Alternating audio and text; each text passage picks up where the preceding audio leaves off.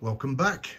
Just thought I'd do a quick review of my recently purchased AL-705 magnetic loop from Alpha Antennas. This is the tuning capacitor I've got in shot now.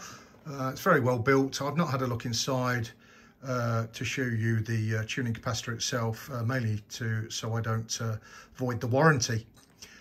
But the actual tuning knob that you can see there, excuse me, let me go a bit of focus. You see that's actually been 3D printed, but it seems a good finish, good quality. The connectors as well, and as I go around the loop, you can see the coupling loop there. Now this just snaps on. There's like a nice little twist and lock type connector to connect the coupling loop. Now the coupling loop obviously came connected to that T connector. You get obviously a good run of coax. I've not measured it. It's probably about 10-15 foot of coax, probably 10 foot to be honest. But the actual ends, if you actually undo that, undo the coupling loop and look in the ends, you'll probably notice that the centre is not actually soldered. That's part of the design and not a fault. Now this product itself, I believe, has been endorsed by ICOM. And I've got this actually mounted on a DIY sort of makeshift sort of camera tripod to actually fix it. So this little fiberglass tube you've got here is what I use just to keep the loop nice and straight, so the coax itself is not running in the field that's induced by the magnetic loop. So yeah, that's my doing anyway. So yeah, just some guidance on operation of these is obviously don't place it near metal surfaces. Keep at least 3 feet away. So if you're out and doing a bit of portable operations next to your car, just be mindful of how close the car is, and place the loop at least one diameter of loop above the ground. So yeah, tuning wise, it'll give you a tune.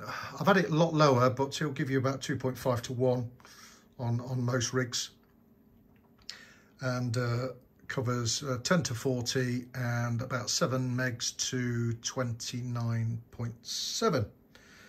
So yeah, so what I'm going to do, it's a bit windy outside, so I can't take it outside and take it out with me portable at the moment, but I'll just show you how I wouldn't say sensitive, but how easy it is to tune with the ICOM 705.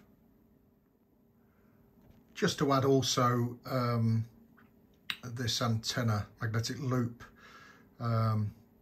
is rated at 20 watts PEP on SSB and 10 watts on CW, FM, AM and digital. Right then, I've picked a frequency. It's getting sort of late in the evening now, so I've picked a frequency that's clear, and I'm just going to tune by hand using the loop, and just show you how easy it is in one take to actually tune. So I'm going to switch it over to SSB, lower sideband, 140 meters. There's a bit of noise. Let's come out of the way.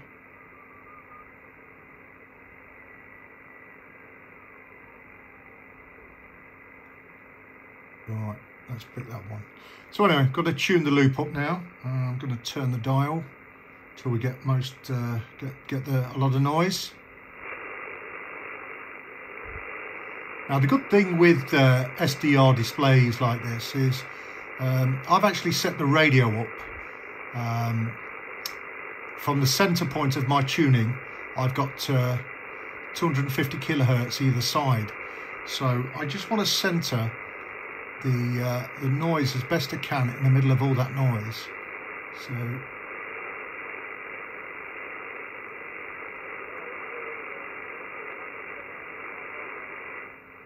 you can see it there. Yeah, you can see it moving across. I'm just twisting it at the moment. So I want to get into the middle of that noise.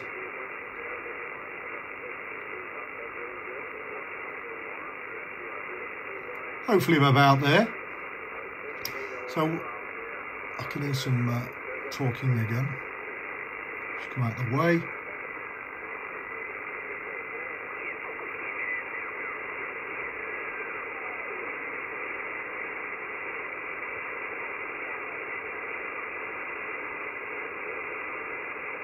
Let's go about here. Let's tune again.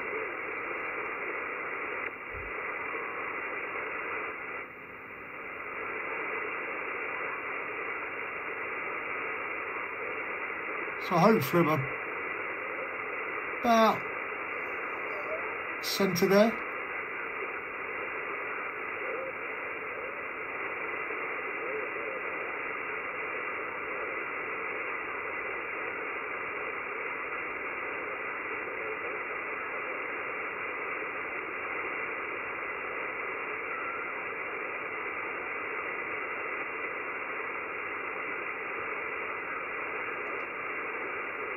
Right then, oh, gone too far.